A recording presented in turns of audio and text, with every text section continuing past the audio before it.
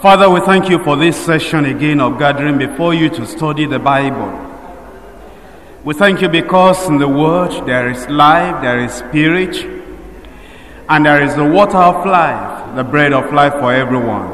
And we're asking that this very day, as you will open the pages of the scriptures to us, you will open our eyes of understanding in Jesus' name. Amen. Guide us with your gentle hand, with the Holy Ghost, into the depths of your truth in Jesus' name. Amen. Affect our hearts with the truth. In Jesus' name we pray. Amen. We're continuing with our study of the Acts of Apostles, and we're now reading chapter 6, verses 2 to 10.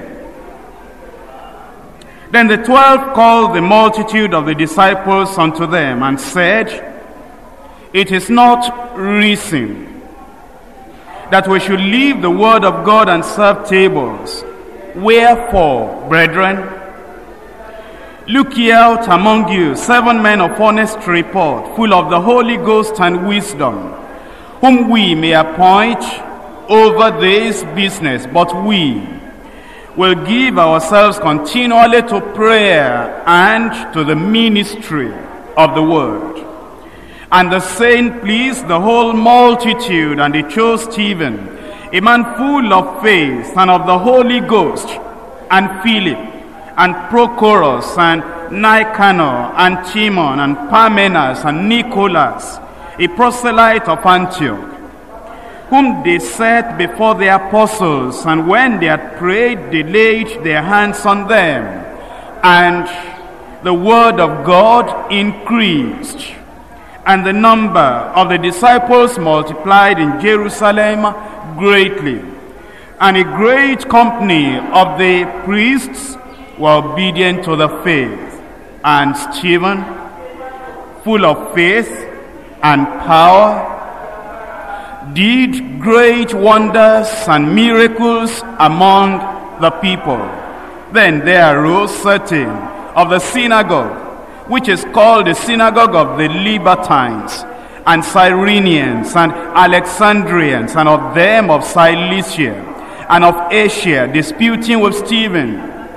And they were not able to resist the wisdom and the spirit by which he spoke.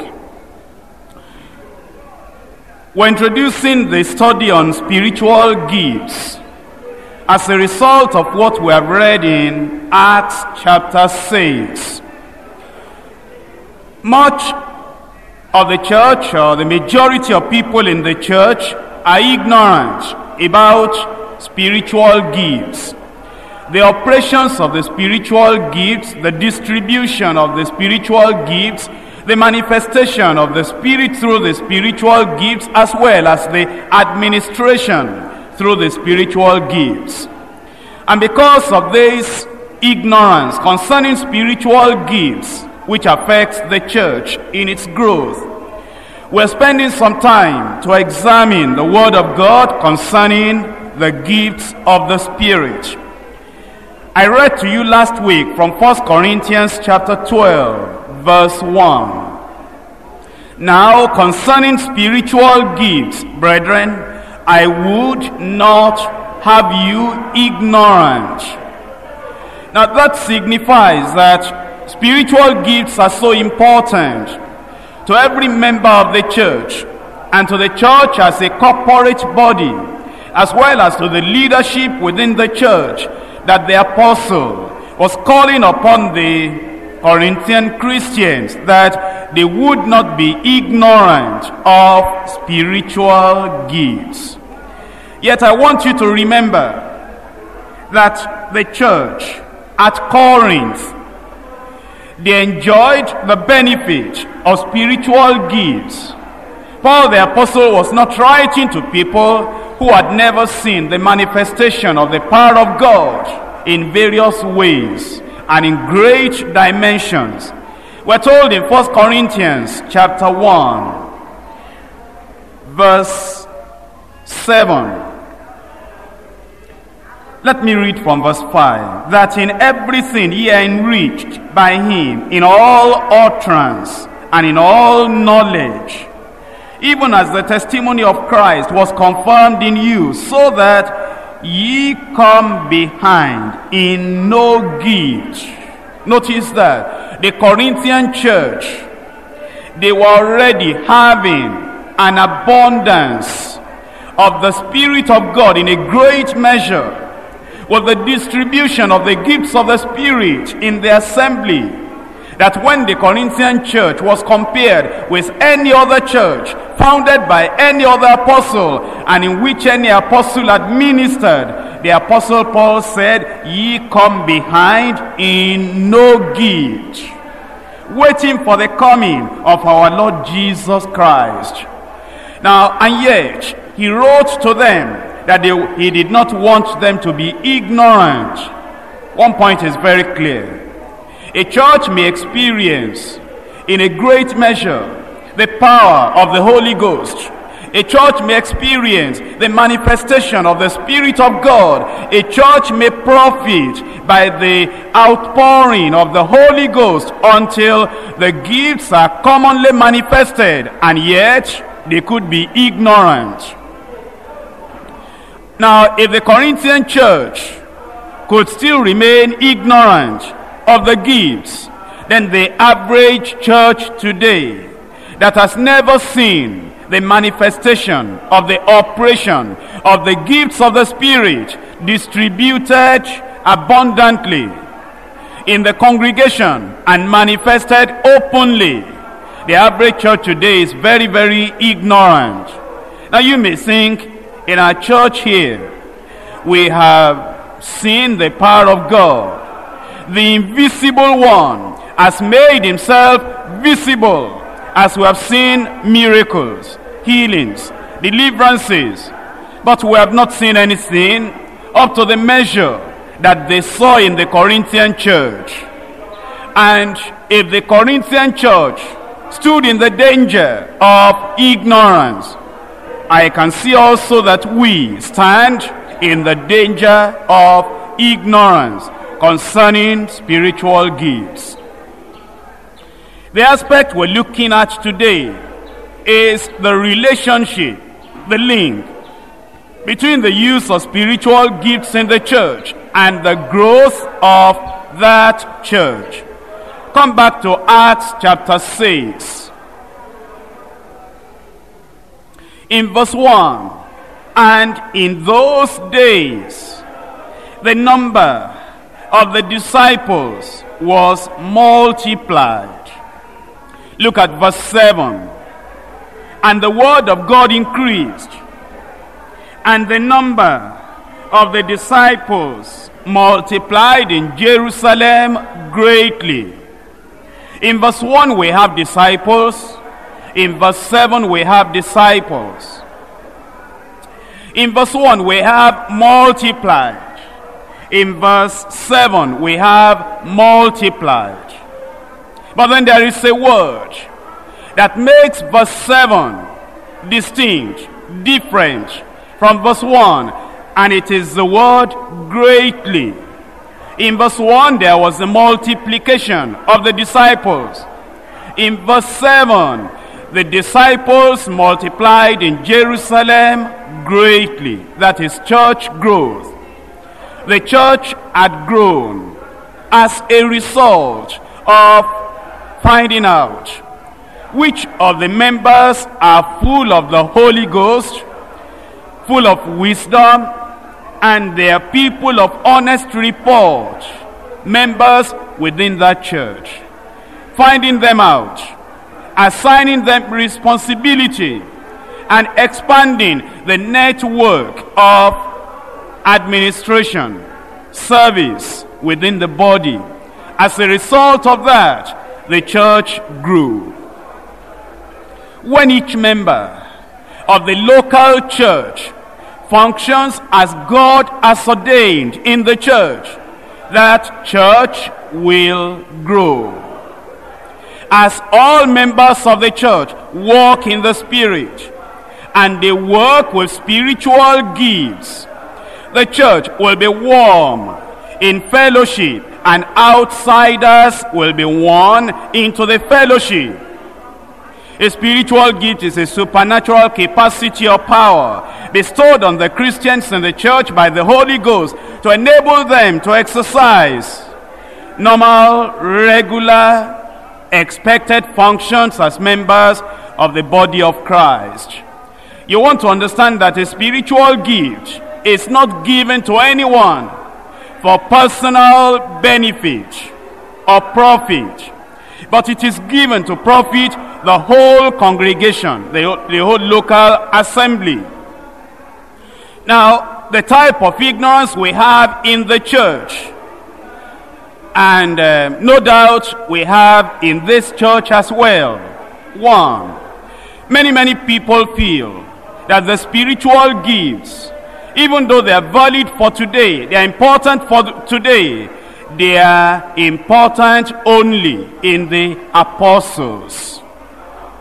And there are many churches today that believe that the spiritual gifts were meant for the apostles. The apostles received them, they manifested them to establish the church in the early period. Once all the apostles have gone away, there is no need for the spiritual gifts today, because they feel no ordinary member of the church needs the spiritual gifts. Now, some of us may feel like that, and there may be no desire within us for spiritual gifts. We may feel that the leader of this church, the pastor of the church, will need spiritual gifts, but then the ordinary members and the ordinary workers will not have the need of spiritual gifts, and so there is no desire. There is no praying for it, because we're just ordinary members of the church. Other people have felt that those that are having special responsibility in the church, like evangelists, who are supposed to reach out to the unknown or to the regions beyond, and they are to go to the heathen lands and proclaim that Jesus Christ is Lord. They need the sign gifts, the spiritual gifts, to make the word of God confirmed in the hearts of the pagans and the heathens. Now, the people having that idea, they will say, they accept that spiritual gifts are necessary if God has chosen you to be an evangelist, reaching out to pagans and heathens in faraway lands. And we too may have some ideas like that here. We may feel, I am just an ordinary member in the church, and I love this church, and I am praying for our missionaries who have been sent out to regions beyond. Those who need to know that our God is alive, that Jesus is the Lord. We are praying for those missionaries in African countries, so that the people there will see the power of God. They'll bend the knee, they'll bow their hearts, and they will give their lives to the Lord. But then we'll never pray for ourselves to have the spiritual gifts, because we feel that ordinary members of the church will not need any of these things.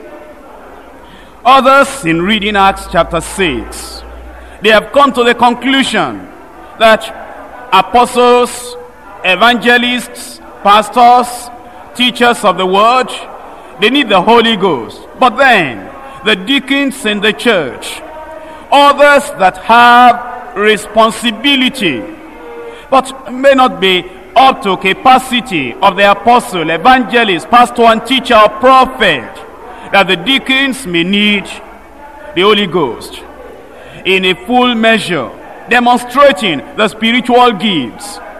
And so they feel, I am not a zonal leader, neither am I an area leader, neither do I have the responsibility of taking the Bible in my hand, collecting some 10-20 people together in a house and teaching them the ways of the Lord. And since I am neither leader nor counselor, preacher nor exhorter, I do not see the need that I will pray and seek for the Holy Ghost in a great measure to have the spiritual gifts. Again, it's because of ignorance concerning the ways of the Lord and concerning how God works and moves in the church. The spiritual gifts, as revealed in the Bible, are available to every member of the church.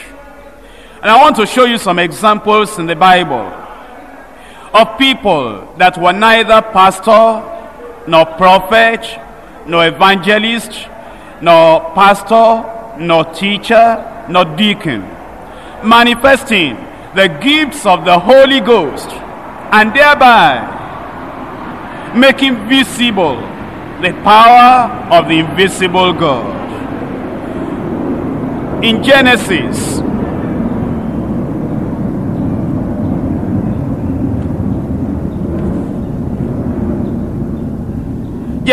chapter 41, from verse 25.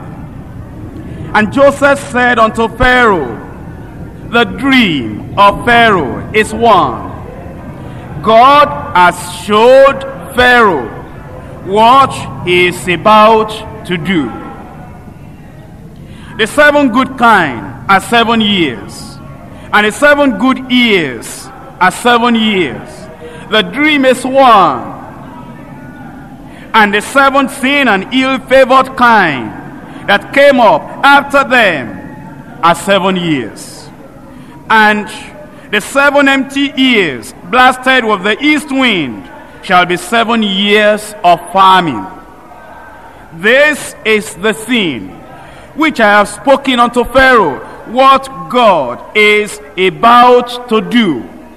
He showeth unto Pharaoh, behold, there come 7 years of great plenty throughout all the land of Egypt. That's prophecy. And there shall arise after them 7 years of famine, and all the plenty shall be forgotten in the land of Egypt, and the famine shall consume the land. And the plenty shall not be known in the land by reason of that famine following, for it shall be very grievous. And for that the dream was doubled unto Pharaoh twice. It is because the thing is established by God, and God will shortly bring it to pass. Now therefore let Pharaoh look out. A man is now coming into wisdom. He has given out the knowledge. He has revealed by the gift of revelation the knowledge, the interpretation of the dream. Now he is coming to give counsel, advice, supernatural wisdom. Now therefore let Pharaoh look out a man discreet and wise, and set him over the land of Egypt. Let Pharaoh do this, and let him appoint officers over the land. This is now administration. It's gone beyond giving the interpretation of the dream, and it's gone into telling them something must be done to provide for the future. And now it's coming into administration on government level. And he says, let Pharaoh do this. Let him appoint officers over the land and take up the fifth part of the land of Egypt. In the 7 plenteous years, let them gather all the food of those years that come, and lay up corn under the hand of Pharaoh, and let them keep food in the cities. And that food shall be for store to the land against the 7 years of famine, which shall be in the land of Egypt, that the land perish not throughout the famine. Now, Joseph was not an apostle, a prophet, evangelist, a pastor, a teacher. he was just a prisoner. As he was in the prison, the Lord was with him. Somebody told lies against him, and he was imprisoned unjustly. What do you think about a believer that somebody has lied against and already is in the prison? Now, does he need the gifts of the Spirit? What do you think about a citizen in the land? Does he need the gifts of the Spirit? What do you think about a Christian who is working in a factory, who is working in an establishment? Does he need the gifts of the Spirit? Now, Joseph was just an ordinary fellow. Nobody counted with him. They didn't count him as anything, but the power, the Spirit of God was upon his life. Pharaoh had a dream that troubled him, and it was a significant dream given to him by God. He did not know the interpretation. Joseph was called, and because of his relationship with God, God gave him the interpretation. He gave it unto Pharaoh, and you can see that the gift of the word of knowledge came out in that interpretation. The gift of the word of wisdom came out in that interpretation. The gift of prophecy came out in that interpretation. And he believed that this was of God. In fact, the people believed, and it saved the whole of the nation from the famine. If God did it at that time, God can do it today. You may be an ordinary member in the church, but somebody may have a problem. He may be a manager. He may be a pharaoh. He may be an important personality in our land, and you know about it. You are just an ordinary, regular member of the church, but the Spirit of God is upon you, and in your neighborhood, you know about it. And then God uses you to solve a problem for that individual. And it takes that individual and people around him away from the calamity that would have happened unto them. Every member of the church needs the spiritual gifts. Exodus chapter 28. Exodus 28 from verse 2. And thou shalt make holy garments for Aaron, thy brother, for glory and for beauty. And thou shalt speak unto all that are wise-hearted, whom I have filled with the spirit of wisdom, that they may make Aaron's garments, to consecrate him, that he may minister unto me in the priest's office. Look up at me here.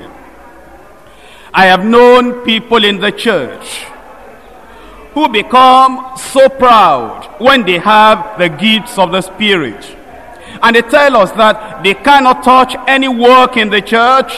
They cannot do anything in the church except preaching and praying. Because now they are saved, they are sanctified, they are baptized in the Holy Ghost, they are endued with power, they are endowed with the gifts of the Spirit. All they can do now is preaching, praying, ministering to the needy. But do you know, here in the passage I have read to you, God had established the high priest. He needed people that will sew the garment of Aaron, the high priest. And he found out some people, and he filled them with the Spirit of God and the Spirit of wisdom. And they had that spiritual gift only for one reason. Listen to me, not to preach, not to pray for the sick, but to sew garments, to beautify the high priest. Because God said they will make the holy garments for glory and for beauty. And he said, to do that, I have filled some people with the spirit of wisdom, so that they may make Aaron's garment. What do you think? That we will say now, all our cleaners in the church, making the church clean, all those who are involved with arranging the flowers around the church, planting grass around the church, planting trees around the church, come on, get on your knees, seek the face of the Lord, and receive the gifts of the Spirit. And you know, in many places, the members of the church will laugh and they will say, I am not an evangelist, neither am I a prophet, neither am I going to pray for the sick. All I'm doing is to get some flowers together, arrange in the church, just sew some garments in the church. That's all I do. And do I need the gifts of the Holy Ghost? The Word of God says yes. And in Exodus chapter 31,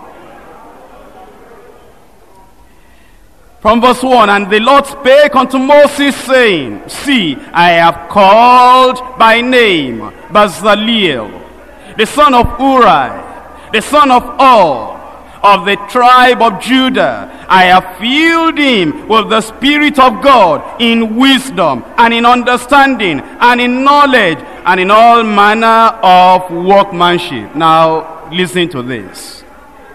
This man received a call. In the church, we talk about a call, the call of an evangelist. God has called me to be a great apostle, many people say.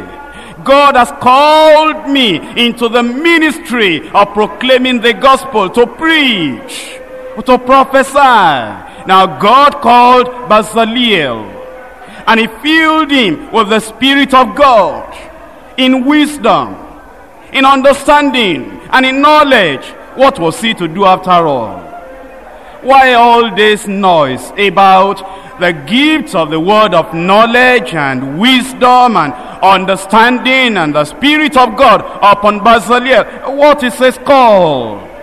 Is he an evangelist? Is he a prophet? Look at verse 4. To devise cunning works, to work in gold, in silver, and in brass, and in the cutting of stones. Have you ever heard of that in the church?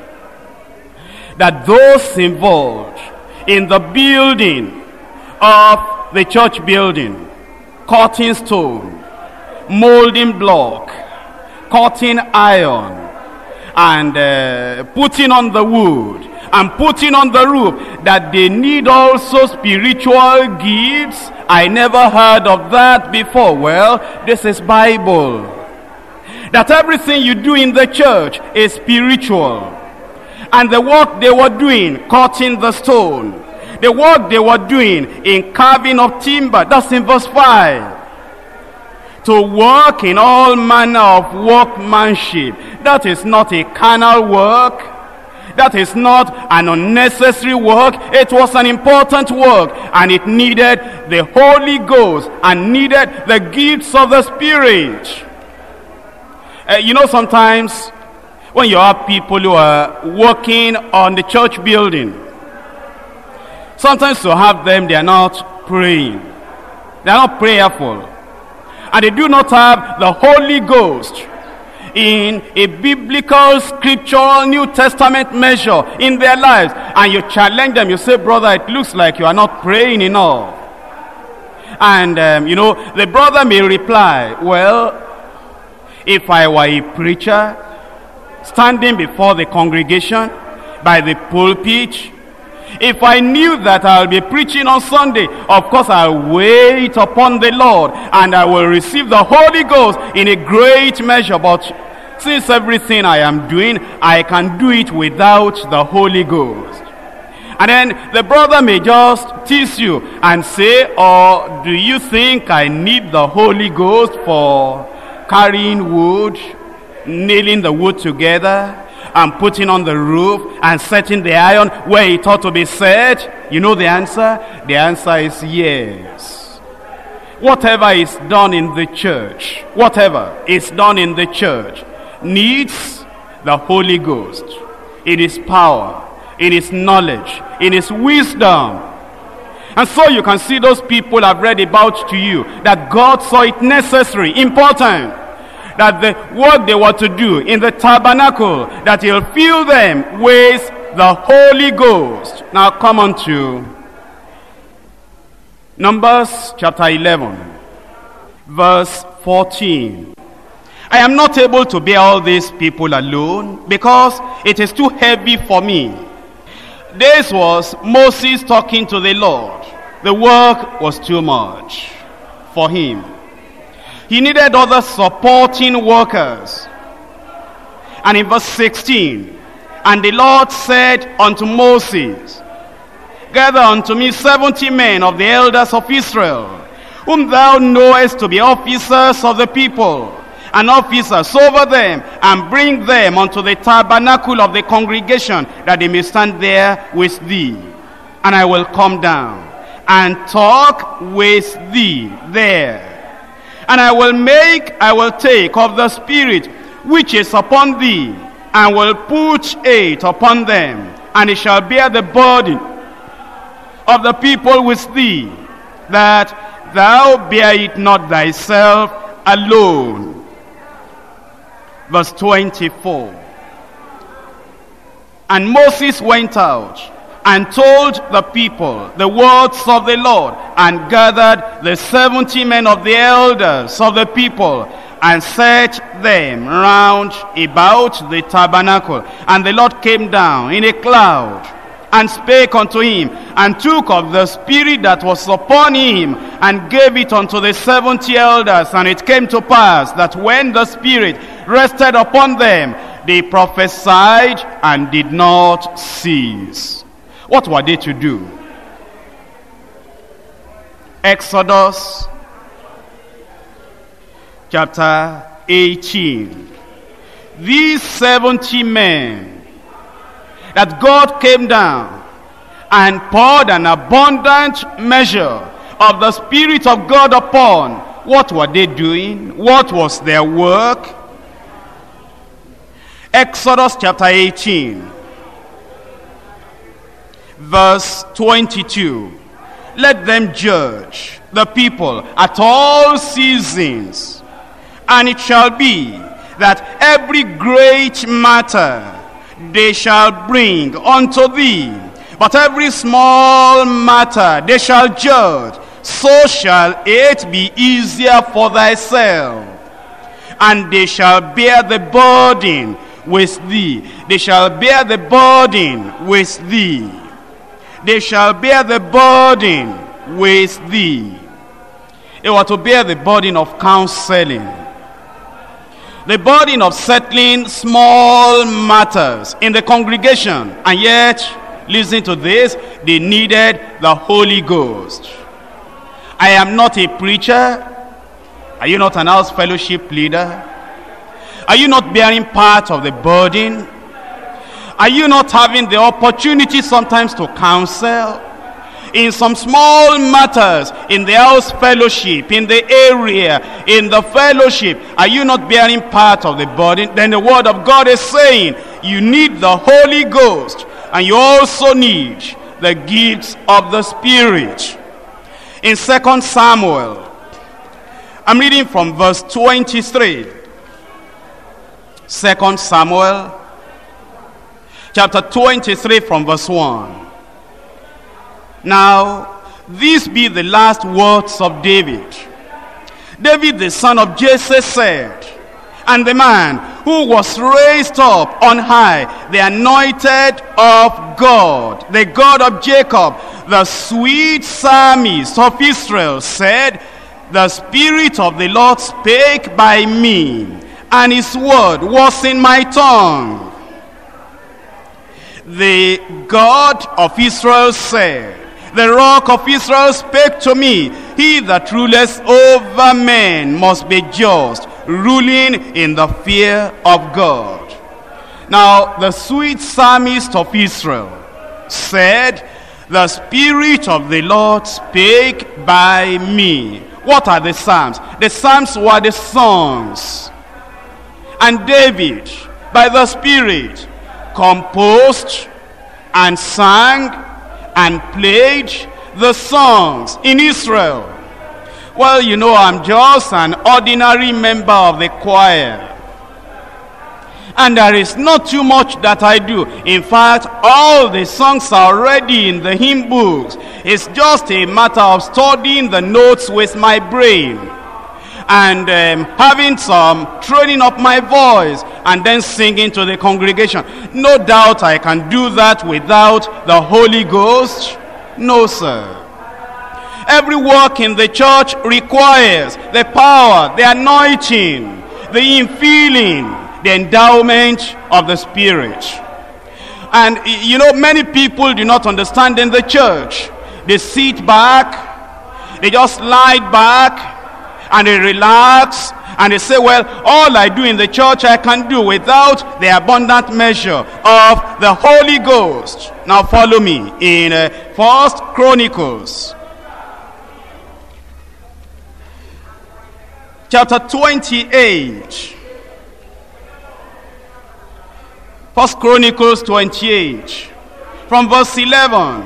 Then David gave to Solomon his son the pattern of the porch, and of the houses thereof, and of the treasuries thereof, and of the upper chambers thereof, and of the inner parlors thereof, and of the place of the mercy seat, and the pattern of all that he had by the Spirit.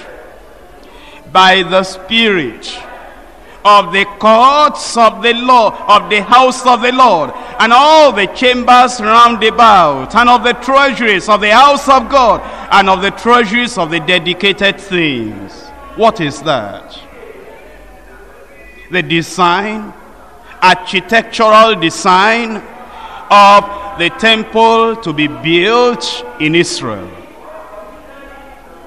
Was David an architect?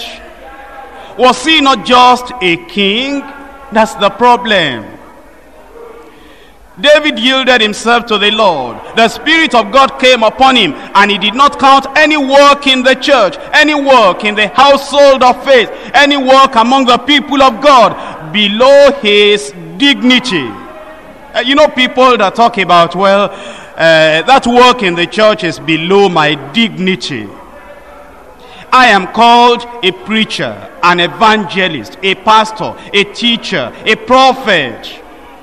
But if they are called to take part in a particular area of the work in the church, they say, well, you call the people that do not have the Holy Ghost to do that. But well, for your information, I have the Holy Ghost. Look up here. It is... I'm sorry to use this, but I want you to understand as I'm using this language now. Our people tell us that empty barrels make the loudest noise.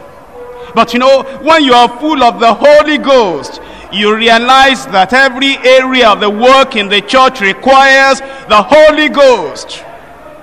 David only needed to design the temple, the courts, the palace, the chambers. He didn't depend upon his natural resources and natural talent. He depended upon the Holy Ghost. And he delivered everything to Solomon. He said, Solomon, look at the design. I got it by the Spirit. And so we talk to the architects, to the designers, to those who are working with the building. You need the Holy Ghost too. And so you understand in the church, the work of the church is so important. And every area of the work needs the Holy Ghost, the gifts in an abundant measure. Because of our time, I'll just tell you without reading to you. Daniel was not a pastor in charge of a congregation. He was just working regularly in the court with Nebuchadnezzar. But Nebuchadnezzar had a dream that troubled him, and he needed comfort, sympathy, love, kindness, as well as interpretation of his dream. And he looked for everybody that could help. Nobody could help. To counsel, to interpret, to comfort. In fact, the king Nebuchadnezzar became so unhappy that he felt he will kill all the astrologers, all the magicians, all the sorcerers in the land, because they couldn't help him. And Daniel said, why is the word from the king so much in a haste? Give us some time. And they waited upon the Lord, and the Lord gave the prophetic word. And he interpreted by the gifts of the Spirit the dream of the king. And it saved the lives of many people in Babylon. You remember the story of Belshazzar. Mene, tekel, upharsin. That was almost like speaking in tongues, because it was a language written down, written upon the wall, but there was no interpretation.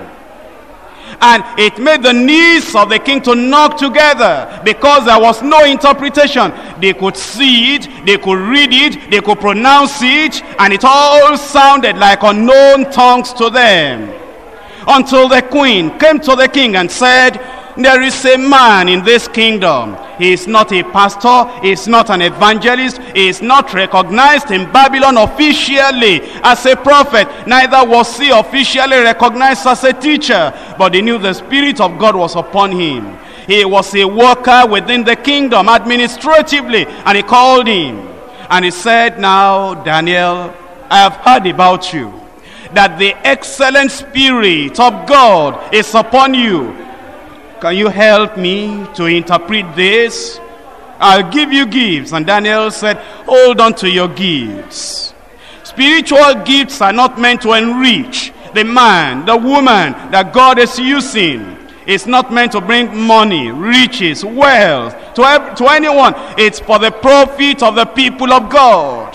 And Daniel interpreted. Now, Daniel chapter 5. Daniel chapter 5. Verse 25. And this is the writing that was written, Mene, tekel, upharsin. This is the interpretation of the thing. Mene, God has numbered thy kingdom and finished it. Tekel, thou art weighed in the balances and art found wanting. Peres, that's the plural of upharsin. Thy kingdom is divided and given to the Medes and the Persians. Now you can see in this interpretation, God was giving Daniel a bit of God's knowledge concerning the unknown. And so you can see their interpretation. You can also see there the gift of the word of knowledge, and you can see prophetic utterance. And so with all this that I have said, I told you I'll slowly go through these things so that you will realize that members of the church need the gifts of the Spirit for several reasons. The manifestation of the gifts of the Spirit are in the church. One, it's to manifest the power of God, so that men may be confronted by the reality of the invisible God. When the gifts are manifested, the invisible God becomes visible to the people. They suddenly realize God is still existing. Our God is not dead. He is alive, and we can see the manifestation of his power. Israel had forgotten about their God. They were worshiping Baal. And at that time, anybody could have come to give a theological message to the children of Israel and interpret the Bible to them. But that was not the thing. They were worshiping Baal, and there were so many prophets of Baal. Elijah came. Not with message, not with preaching, he came with power. And the Apostle Paul said, the gospel is not just in word only, but it's in power and demonstration of the Holy Ghost. And Elijah said, the God that brings fire from heaven, that is the God. And he collected all the prophets of Baal together. They shouted, they cried, they prayed, they cut themselves. There was no fire.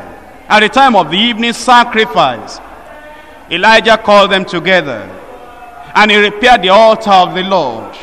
And he looked up to heaven and he said, God, let these people know that you are still there. And the fire came down.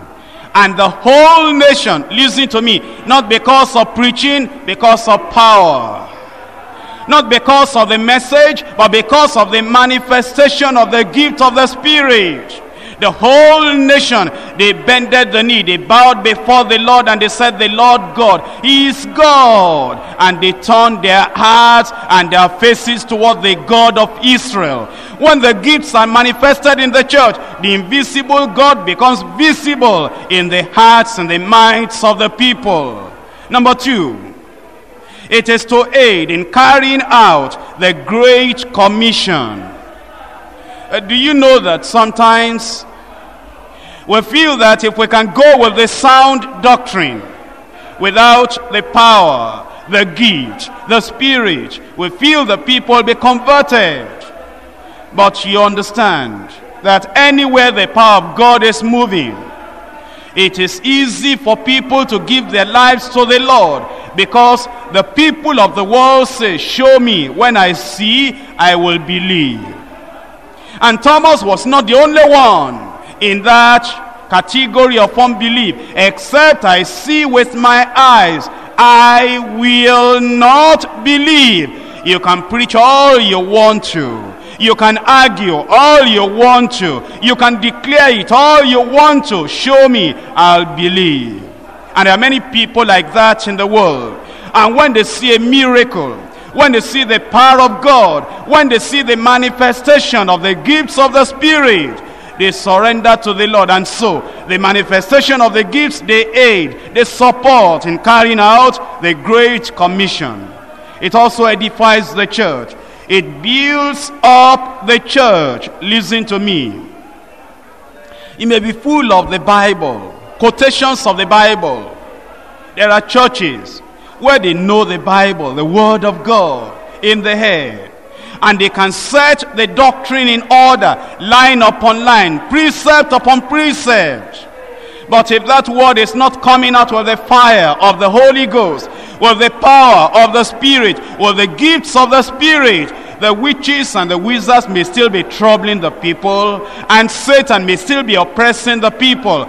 But let the gifts of the Holy Ghost in an abundant measure be upon the pastor, the teachers, the zonal leaders, the area leaders, the house fellowship leaders, and all the members of the church. And the devil will be running away from that church. Because when the Holy Ghost is there in his power, the devil cannot stay around. That's why Jesus said, upon this rock I build my church, and the very gates of hell cannot prevail against the church. Because the fire of the Holy Ghost will be burning. And if the devil or the demons or the evil spirits or the familiar spirits come near, they realize the heat of the Spirit of God, and they have to go back. And so, the gifts of the Holy Ghost in the church, they edify and they build up in the church. And then, it effects the deliverance of God's people. Look up here. In the early church, they had their difficulties. They had the message, but then they had the difficulties, the persecution. How many times have you read in the Acts of the Apostles that they held on to the apostles and they imprisoned them? Listen to me.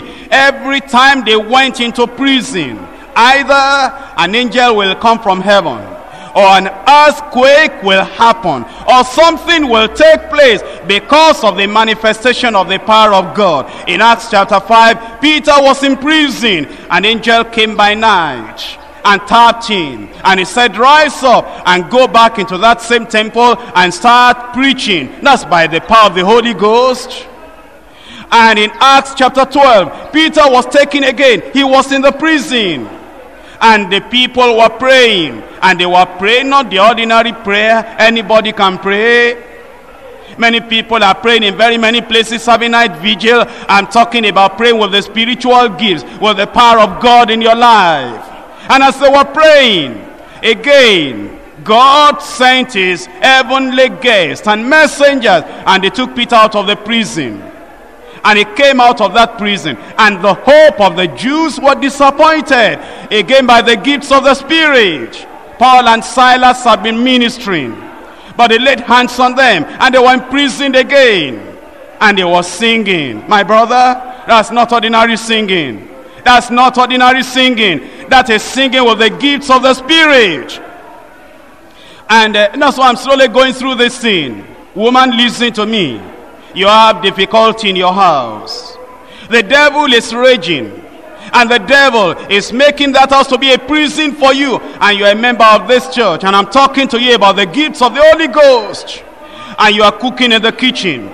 Or you are washing plates in the kitchen. Or you are taking your baths in the kitchen. And even though the fire is on, the persecution is on, even though the devil is making use of your husband or your mother-in-law, or the devil is making use of your maid in the house, and the trouble is at its height, and you just start, while you are taking your bath, while you are washing the plates, while you are cooking, you start singing. I don't mean ordinary singing. I don't mean the singing with tears. I don't mean the singing of regret. I mean the singing of the Holy Ghost. And you are singing, and the devil starts running away. Not until you come to Bagada here, but if the Holy Ghost in abundance is upon you, the Lord is telling you that you can chase the devil away from your family.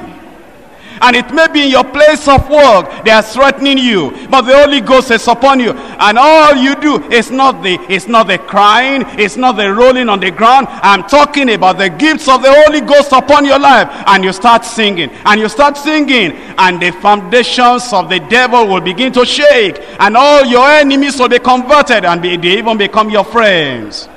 You know, the whole foundation of the prison was shaking. And all that Paul and Silas were doing, they were just singing in the Holy Ghost. Just singing in the Holy Ghost. In the night season. And in your night of affliction, the Holy Ghost can take over when you begin to sing.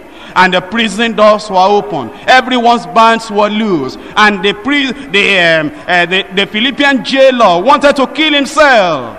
And Paul said, don't kill yourself, we're all here. And the man said, listen to me. Paul had not preached. Paul had not witnessed. Paul had not taught any Bible verse. The man came trembling, kneeling down, saying, men, what shall I do to be saved? How many times have you been preaching? Nobody got saved. How many times have you been witnessing? Nobody got saved. How many times have you been saying, our church is a good church, and nobody came with you? But when you have the Holy Ghost, and the power of the Holy Ghost, and the gifts of the Spirit, and only your singing will perform a miracle. And then they will be asking you, without your preaching, how can I know God? How can I give my life to the Lord? And they directed and believed on the Lord Jesus Christ, and thou shalt be saved. Listen to me here. They didn't run out of the prison. I'm telling you, when a man has the Holy Ghost, the boldness of the Spirit will be upon his life. He'll not be running away. Do you know some of our members who have run away from Lagos because of the austerity, because of there is no work, because they've given them quit notice? Let me ask you, if they had the Holy Ghost, abundant measure, and the gifts of the Holy Ghost, will they run away like that? Run to the village? They know there is no gospel church in the village. They know there is no continuation of Bible study in the village, yet they ran away. They were running for their lives. Lest hunger will kill them in Lagos. But you know, when you have the Holy Ghost, you'll not be running. They stayed there until the Holy Ghost went to work in the hearts of the men that imprisoned them. And they said to them, and they said, you know, tell Paul and Silas, we're not imprisoning them anymore. Let them go out of our prison. They can go now. You know what Paul said? Paul said, I'm sorry, tell them I'm not getting out of this prison. Have you ever seen that? He said, they imprisoned us in the public, and they want to tell us to go away privately. You go and tell them that I, Paul, the apostle, I tell them I'm not in a hurry to get out of the prison. I am here. If they want me to get out of this place, let them come on their own. I will not receive the message from a sergeant or messenger. And the people came, they were afraid, they were begging them, we are sorry, our prison is not for you. You can go. I'm talking about every member of the church having the Holy Ghost. And you know, when you have the Holy Ghost in your life, there will be no fear anymore. Your life is saved. Anywhere you go, the Holy Ghost will just be working in marvelous ways. I know that some of you are looking at the paper you have on your hand, and you are saying that, well, already you look at your wristwatch, you look at the paper, you match them together, you say, we are very sorry tonight.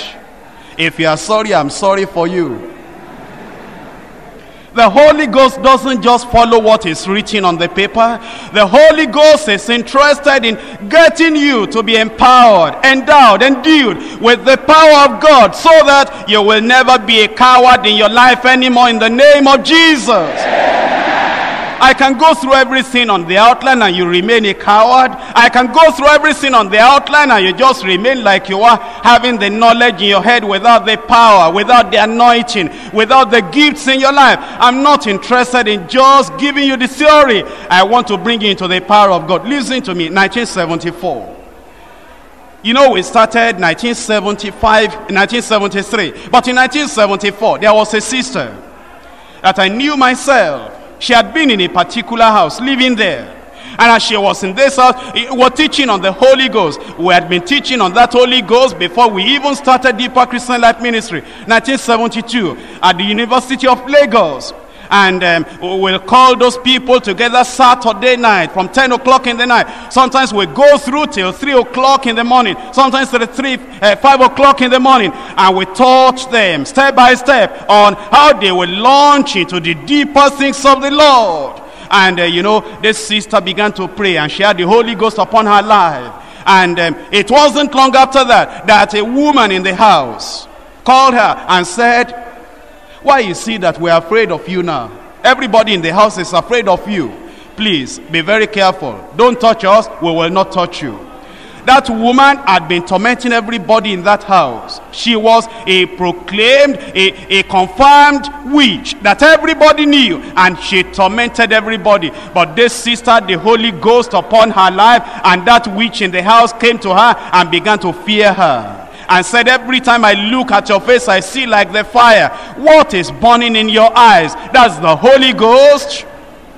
You know, if you remember our history in Lagos State, I don't mean Deeper Life now, but history just in Lagos State. Around 71, 72, 73. There were times that, you know, these people that will just come on the street, you don't see them now, we don't hear about them.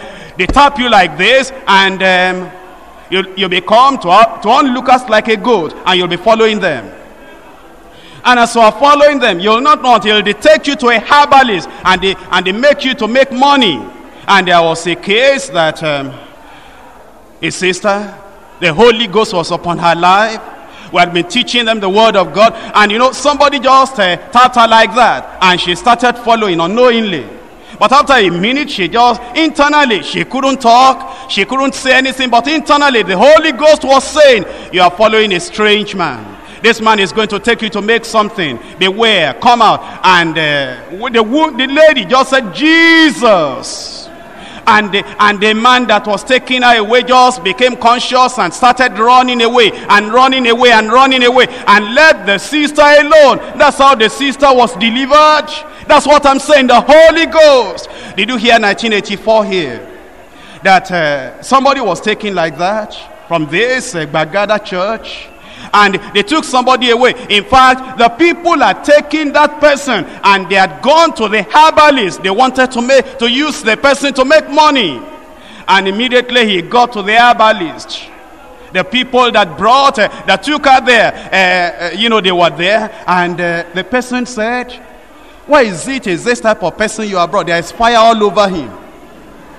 I cannot touch him. Take him away, take him away. He was already there.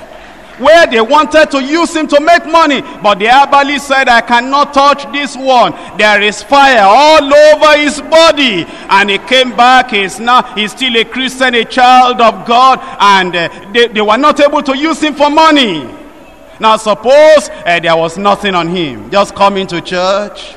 Just coming to church. Just coming to church. Ordinary person, just carrying Bible. Ordinary Bible, ordinary person. He has come to Bagada, go away from Bagada. Our church is good. Our pastor has Holy Ghost and he doesn't have Holy Ghost. And they take him like that. You'll never hear any testimony about him now. That's what I'm telling you. If you are saved, get sanctified. If you are sanctified, get spirit-filled. If you are filled in the Spirit, keep seeking the Lord. Desire spiritual gifts. Well, I'll be finishing the outline next Monday. Is that all right? The Lord wants you to be full of the Holy Ghost. The Lord wants you to consecrate yourself. When you consecrate yourself, the Lord will be able to pour the Holy Ghost in an abundant measure upon you. Rise up and let us pray. Let God work in your life. The Holy Ghost is not just for the pastor. It's not just for the teacher. It's not just for the coordinator. It's not just for the zonal leader. It's for you.